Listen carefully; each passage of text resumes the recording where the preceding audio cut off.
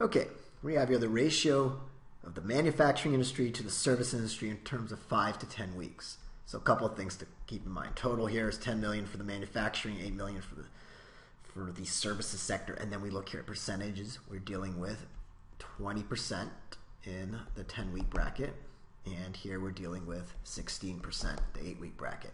So it's basically 20 to 16, but wait a second, there's a slightly more here. How much more? Well, times 8 by 5/4, that's going to give you 10 million. So you can just multiply 20 over here by 5/4, and that's going to give you 25. So it's like saying 25 to 16.